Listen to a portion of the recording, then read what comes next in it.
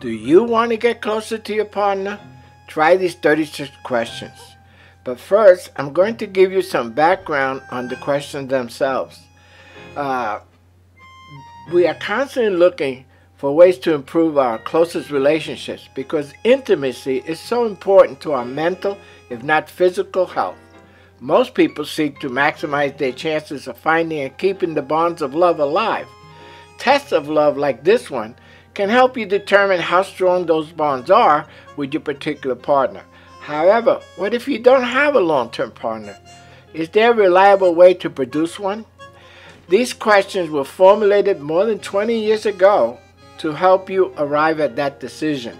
By asking a potential love interest these 36 questions, you can not only determine whether this is a good mate for you, but you could actually use them to jumpstart your relationship with that person. The researchers who created this hoped that their work, completed nearly 20 years ago, could help advance the science of close relationships. Even the questions and the title itself includes the word preliminary. It is even more important then that we keep in mind that the cautions and limitations of the actual test. If they observed, it is time for researchers of close relationships to find ways to come back our wayward friend, the true experiment.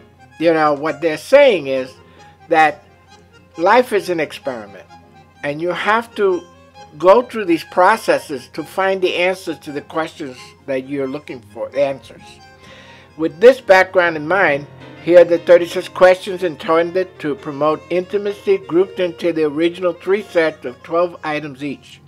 The 3 sets increase in levels of self-disclosure they require, and within each set, the level of self-disclosure increases from question to question. Remember that you don't need to answer each question with your partner or prospective partner.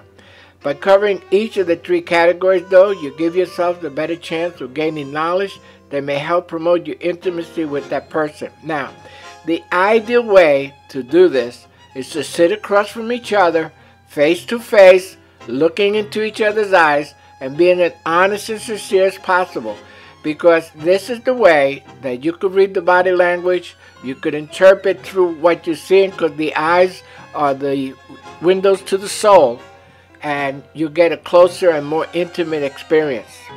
As you see in this picture, you come to love not by finding the perfect person, but by learning to see an imperfect person perfectly.